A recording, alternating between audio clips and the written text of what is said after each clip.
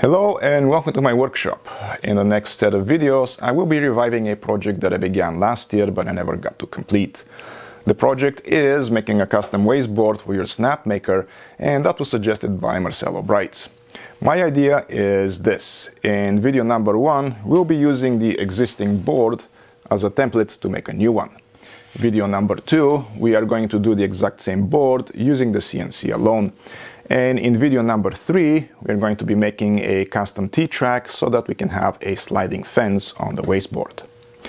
Now, I am going to link the previous episode in the description of this video, and I am also going to restart the project by revisiting the information of that episode, but doing things slightly differently.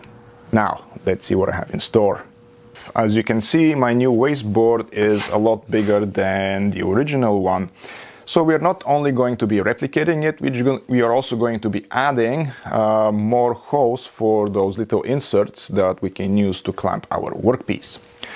So what we need to do now is center the old board onto the new one, and that's simply done by taking the width of the new board and the width of the old one, subtracting it, dividing it by 2, and this is how we come up with those lines right here.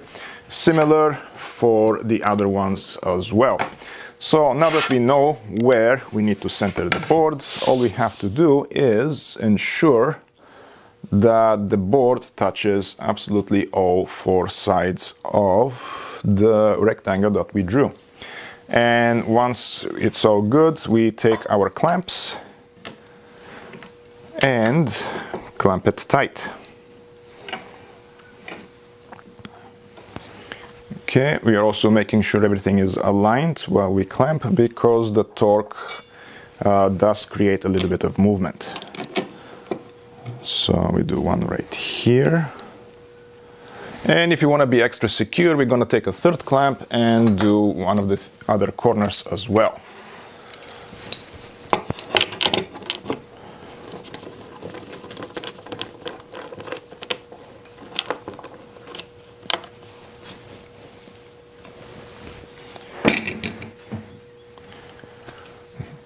Now that we are done this, all we have to do is take the appropriate sized punches and go through each and every hole and mark where the holes should be.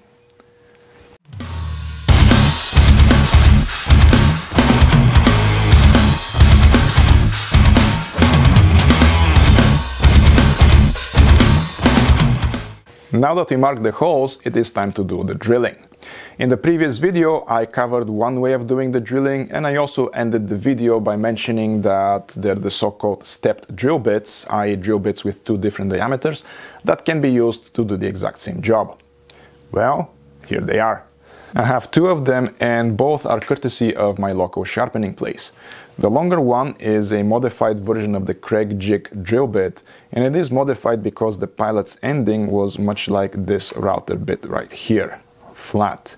So I get the sharpening place to give it that V shape so I can cut into wood directly. The other one is a modified 3/8 drill bit. It was an old drill bit that I had lying around. It was dull, so I gave it to them to see if they can modify it, and they did. And they also kept the brad point, so that makes drilling into wood that much more precise. Now you might be wondering, why do I need 2 different drill bits? And that's because of the hole diameters that I need. The smaller ones are for the bolts that hold the wasteboard to the Snapmaker bed, and the bigger ones are for the inserts that are used to clamp the workpiece. Now, depending on what type of insert you would use, you might want to get your sharpening place to modify your pilot hole according to your needs. Drilling the holes can be done in 2 different ways. Number 1 is using the step bit and drilling everything at once. Or number 2, which is what you see right here, is me drilling pilot holes, and then I would be using the step bit to countersink. Also, drilling the pilot holes can be done in 2 different ways. Number 1 is using the marks that we did when we marked the holes. And number 2 is using the appropriate diameter drill bit and using the clamped board as a template and drilling the holes wherever they are.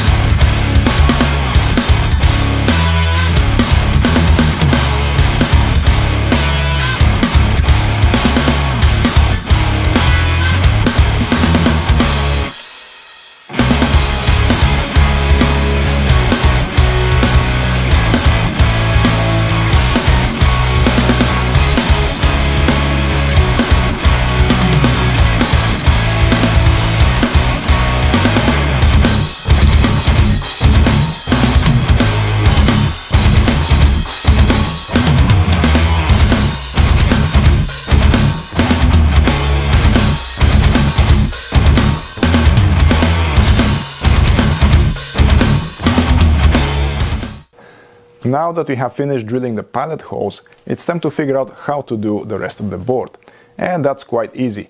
All you need is the drill bit that you used in drilling the insert holes, and a punch or another drill bit of the exact same diameter. Then what you do is thread the drill bit through the hole and move it 2 or 3 spaces over, depending on how big your board is. And that basically is going to align it with the rest of the holes. So there we are. And then all you do is clamp it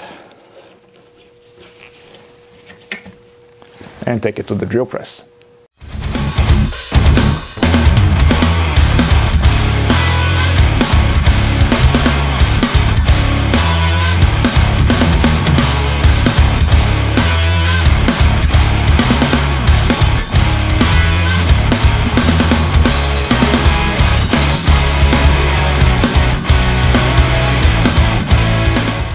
Now that we have completed absolutely all pilot holes, it will be time to use the step drill bits and countersink the holes. I'll probably countersink them to about halfway, so let's get to it, and we'll be back with actually testing it onto the Snapmaker and see how it all fits.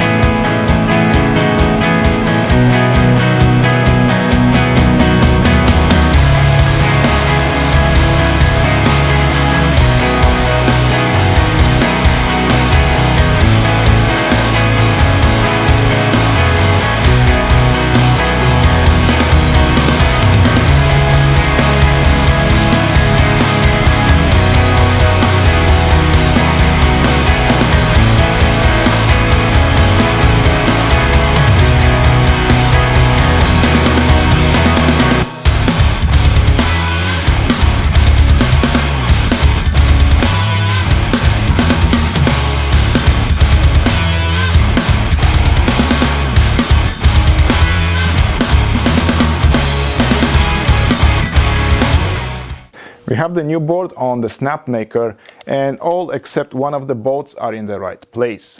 As you can see, my bolts are quite long, so I cannot tighten everything down until I'll actually cut them to size.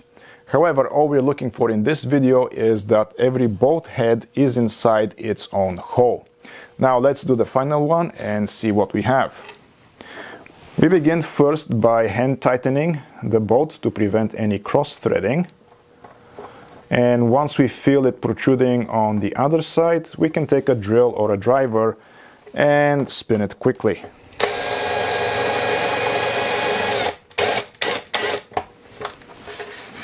And there, all the bolts are in the right place, so our method of using the old board as a template actually works. If you like this video, make sure to like, share and subscribe, and also hit the notification bell to get notified of my future video releases.